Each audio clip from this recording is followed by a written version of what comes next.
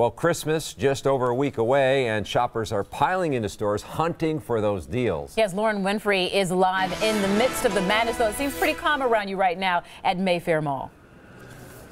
Yeah, it's not so bad up here, Shannon, but when you need something and you need it now, forget shopping online. Here is the place to be, and that's why so many people were at the mall today shopping for those last-minute gifts.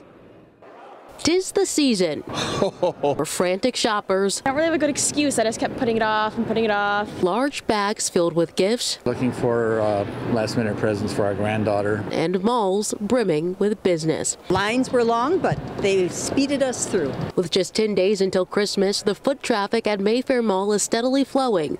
But shoppers say it isn't crunch time just yet. This is not last-minute Christmas shopping. We got a whole week to go. Some people argue they still have one or two names on their list, and the race to beat the clock is on. I haven't shopped for my husband. He hasn't given me any clues. But whether you're shopping for one or a couple of little ones, a survey by Prosper Insights and Analytics says the average consumer plans to spend about $1,000 on gifts this holiday shopping season, and Santa says it's best to do it with a smile. That's my favorite part. Everybody smiles. And mall officials tell me on any given Friday, about 40,000 shoppers walk through these mall doors.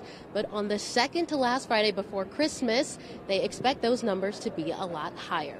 Reporting live at Mayfair Mall, Lauren Winfrey, today's TMJ4. There's plenty of time. Don't worry about things. Thanks, Lauren.